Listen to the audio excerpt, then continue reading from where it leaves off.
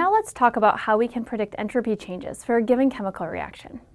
In this video, we will identify changes in entropy for a given reaction based on the states of matter involved and the number of moles of a species, and the dissociation of a species.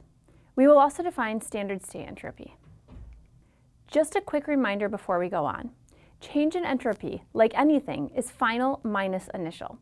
If entropy increases, or has a positive change, the system becomes less ordered, more random. And this is a favorable process. That means it's more likely to be spontaneous. If the change is negative, or entropy decreases, the system is more ordered, or less random. This is a non-favorable process that is more likely to make it non-spontaneous. Let's quickly go over each change, and then we'll cover them in more detail on their own slides. Changes in state will change entropy. Solids are the most ordered, gases are the least ordered. If moles increase, entropy increases. Increases in temperature and solids that dissociate when dissolving also increase entropy. Now let's look at each one of those in a bit more detail. Because different states of matter have different number of macro states, the entropy of each is different. On the slides, I have the more formal description of this, but it should feel relatively intuitive based on your understanding of the states. So I'm going to talk about this more conversationally. We know that solids have a crystal lattice. This is the most ordered state. Molecules are locked in position. In a liquid, the molecules are more random because they can move around each other. However, they are still stuck remaining in contact with each other.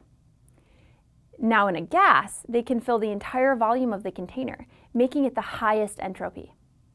Let's do some examples to make sure you have this concept down. For both of these cases, we are going to predict the sign of the entropy change.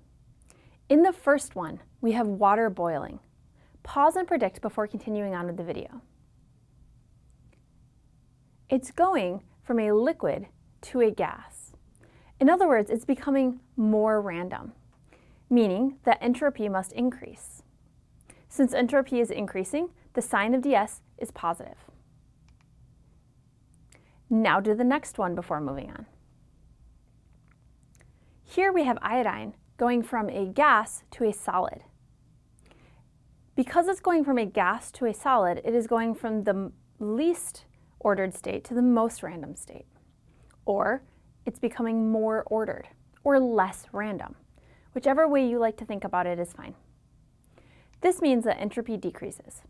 Therefore, delta S will be negative. Another thing that can change entropy is the number of moles of a species. This too makes sense if we think about what is more random and can have more configurations. Something that is made up of 10 things, or something that is made up of 20 things, we can think about to model this. We can use balanced chemical reactions to consider the number of moles of each species. Look at the reaction shown here.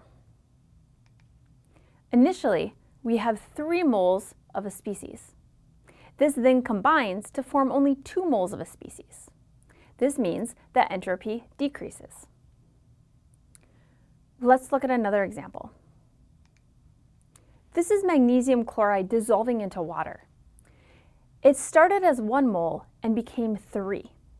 This means that entropy increases, and this will happen for all of your dissociation problems. Let's do one more example. Take a moment, look at this, pay attention to the number of moles and the phases, and take a guess before moving on. In this case, we have 2 things happening. It is increasing in moles from 1 mole of reactant to 2 moles of product. And one of those changes state from a solid to a gas. But in both of these cases, it points to an increasing entropy, since both the state and the number of moles are pointing to increasing entropy. This means that overall, delta S is going to be positive. The last one's relatively quick to discuss, and we aren't going to do any examples. If you increase temperature, this generally leads to an increase in entropy, since more energy is being put into the system. This often even changing state into a less ordered state in some case. But regardless of whether you're changing state or staying within a state, increasing temperature increases entropy. Let's do a quick review. Changes in entropy can often be predicted based on simple changes, such as changes in state or changes in the number of moles. This includes if solids are dissociating into ions. And finally, it changes based on temperature. Solids have the lowest entropy, then liquids, then gases. So as you change from a solid to a liquid to a gas, entropy increases, or vice versa. If you have more moles in the product, entropy will increase. If you have less moles in the product, entropy will decrease. And finally, if temperature is raised, entropy is increased.